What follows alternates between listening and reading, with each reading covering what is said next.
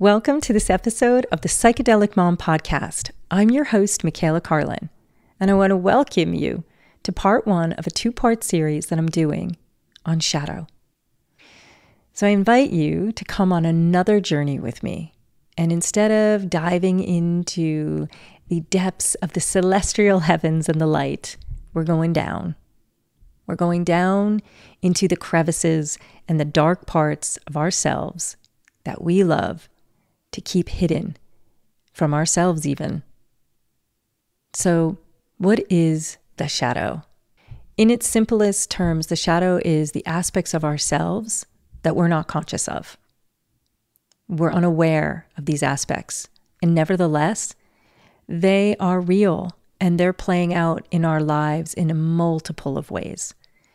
And if you're feeling already uncomfortable to be talking about shadow, I get it. I mean, we spend our whole lives avoiding, distracting from, disassociating from, denying the fact that we even have a shadow.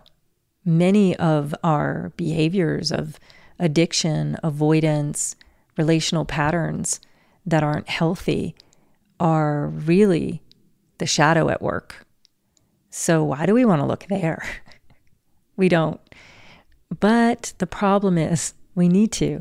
If we want to ever become our authentic self, truly, and if we're on any journey of awakening, self-awareness, deep stages of self-realization, there is no way except through the shadow. Basically, when you think about it, you and I were born these perfect little precious beings, clean slates, other than maybe some karma, if you believe in karma, and maybe some epigenetics from our ancestral line. And there's also our DNA, and within our DNA are maybe personality aspects that we are predisposed to be stronger at. I don't know. But let's just for a second bring the precious infant version of you to your mind's eye. Now imagine you're born into this world that is not yet fully conscious, and into a family that is not yet fully conscious, a world that has a collective shadow, and a family that has unintegrated shadow. No fault of the world, no fault of your family. We all have shadow. And believe it or not, it's not a flaw. Our shadow was our brilliance. It was our adaptive strategy to get love, to get our needs met, to get fed. And basically, if you look at it this way, that clean, beautiful, precious child came into a family and a society that had certain ideals and expectations. And at a very, very young age, even before you could talk within your family, you were noticing very adaptively, very brilliantly, the things that you got praised for, held for, loved for, the things that made your parents laugh, that got you the extra treat, that got you the extra cuddle at the end of the day. You started to notice what and who they wanted you to be. You also, at a very young age, before you could even talk, could feel the discourse, if there ever was one, the anxieties in the house. You could also feel the places that perhaps a parent pulled away from you or reprimanded you, reprised you, criticized you. You felt those. And the thing is, those caregivers are your universe. They are your survival. They are primal to your eating in the world and surviving in the world.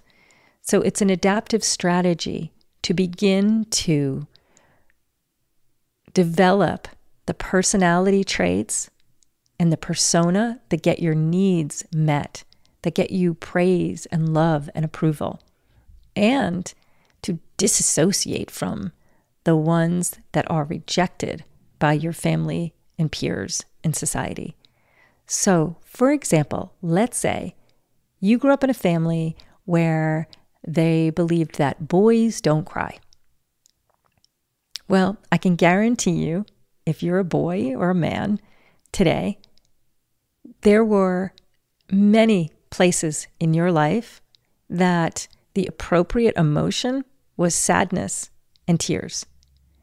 But that got shoved down because you weren't allowed to do that. There was a distancing if you cried. So that emotion and sadness each time got suppressed into the shadows. And maybe if you did cry, the other thing that went into the shadows was maybe shame for crying. So then that gets tucked away. And it's so brilliant because it's not made conscious to us. So we don't have to deal with it. We don't even have to know that there's shame there. Let's say you're a girl and in your family, girls were meant to be more compliant. And the aspects of you that were the rebel or the part of you that maybe appropriately would have spoken back or challenged, maybe that wasn't allowed. So you became incredibly agreeable throughout your life and silenced those aspects of yourself that weren't comfortable because you knew that if you acted in those ways, you would be criticized. Let's say, another example, you had a parent that was someone who was angry, a rager. What you did is you learned how to tiptoe around and stay safe. Maybe you even put their emotions first. You could sense theirs before yours. So why is the shadow so hard to go into? That doesn't sound like a big deal to go into some memory where you felt a little afraid of a parent. Well, that's not really what happens in the shadows. What happens is the very visceral experience that you felt when you were rejected or when you were punished, maybe even physically by a parent, emotionally by a parent, the visceral, survival, primal terror and fear, that's what you feel. So no wonder you don't want to go into the shadow. No wonder it feels like a scary, off-place limits. Can't we just talk about happy things? So when you think about, we're not that different from nature, right? So if you've ever seen a tree that looks like kind of grew in all these ways that when you look at it, you kind of wonder, why did it grow that way?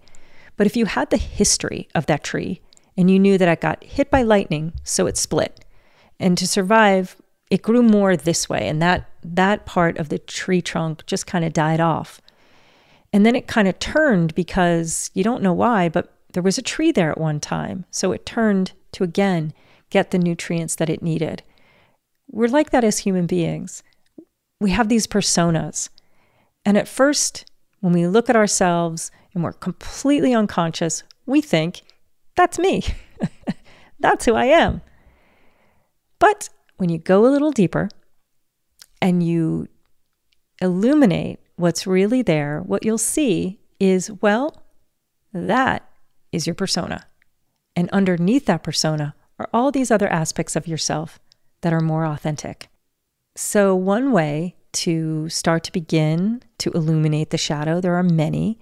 Psychedelics are one of the best ways, I think, and this is not an endorsement of use of psychedelics due to their widespread illegality and their complexity. So if you are going to use a psychedelic for illuminating your shadow, find a place where it's legal and do it. Find out from your doctor if it is a good thing for you and find somebody to do this in a safe place. Okay? Psychedelics are incredible at shining the light on what is not conscious. You think of mushrooms as the big decomposers. Well, they bring to the light what needs to be decomposed. Each medicine does it in different ways. And a lot of times in medicine journeys, we are purging the energetics of our child. We're purging the deep emotions never felt. We are primally maybe yelling, screaming, just primal emotions that were never felt.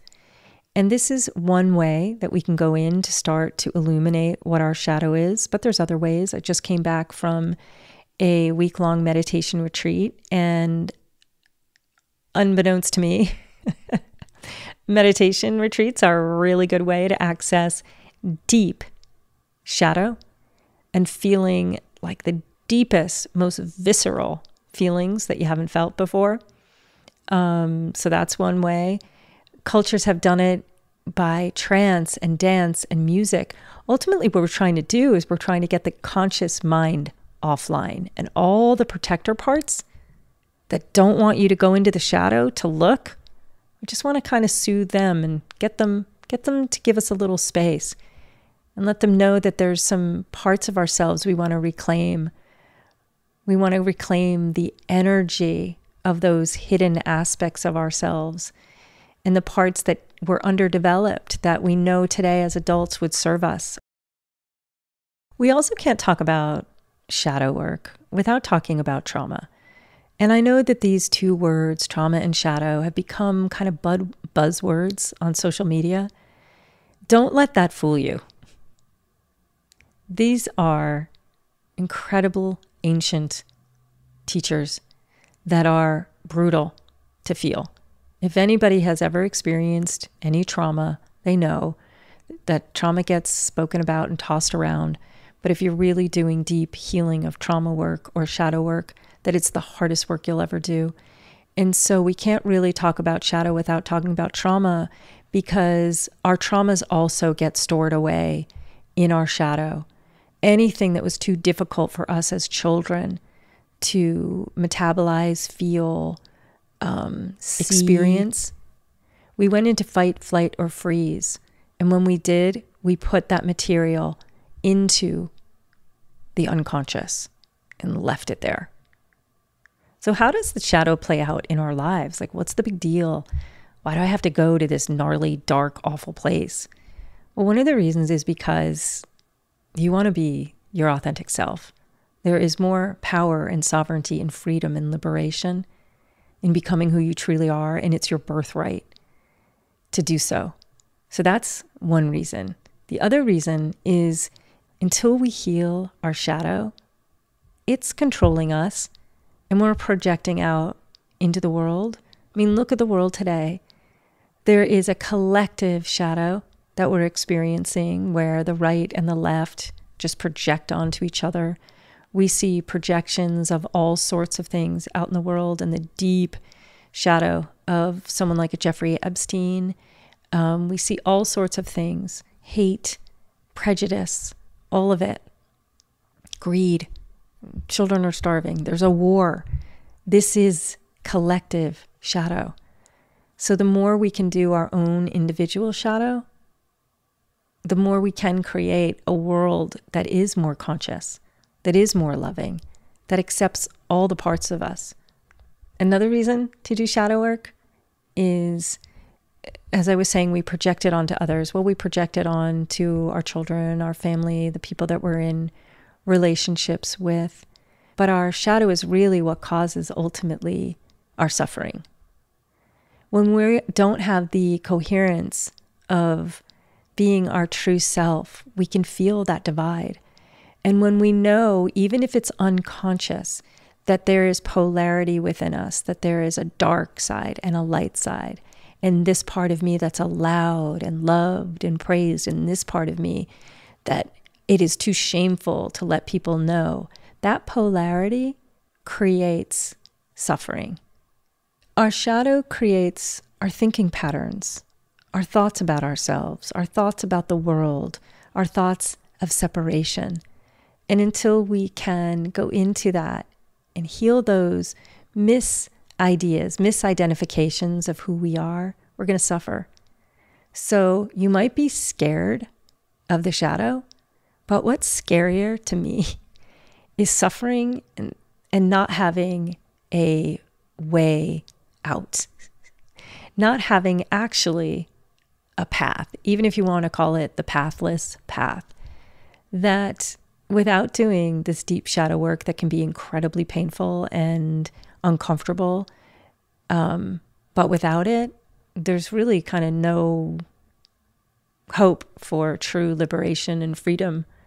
So the last reason I would say that it's important to do shadow work is because ultimately we can't really end our own suffering if we don't do it. We're going to be caught in our own thinking. Our shadow is going to be running the show. And true liberation, really, if we really look at the thinking patterns and the thoughts that come from our shadow, that would be like the part that is hypercritical of ourselves, the part that tells us, oh, you can't do that. The part that tells us we're to this, we're to that.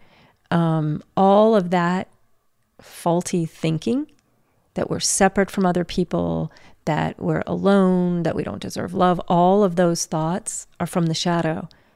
So I don't really see any true liberation and freedom until all those parts come home to true self.